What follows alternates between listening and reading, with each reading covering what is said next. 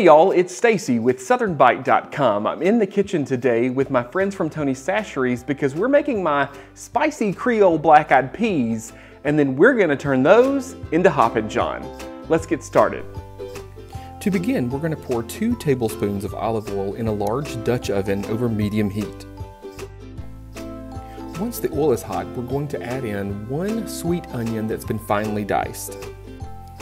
Cook that for 3 to 5 minutes or until the onion is translucent. Then add 2 cloves of garlic that have been minced and cook for about a minute or until it's fragrant.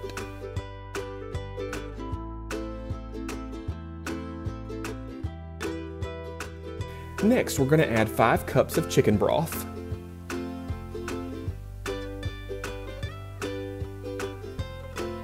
and 1 cup of Tony's Sasheries Bloody Mary mix. Now this ingredient is optional, but I highly recommend it. If you choose not to use the Bloody Mary mix, you'll want to add 1 additional cup of chicken broth. To our mixture, we're going to add 1 10-ounce can of diced tomatoes with chilies and our ham hock.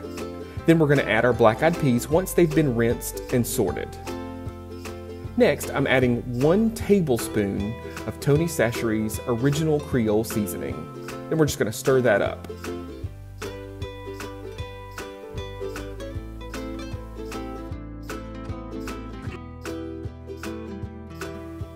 We're going to bring it to a boil, reduce the heat to a simmer, cover, and let it cook.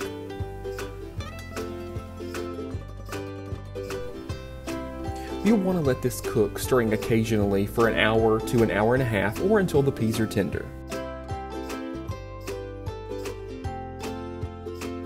Serve my spicy Creole black-eyed peas over rice, and you've got Hoppin John. Be sure to click over to SouthernBite.com for this full recipe. Y'all enjoy!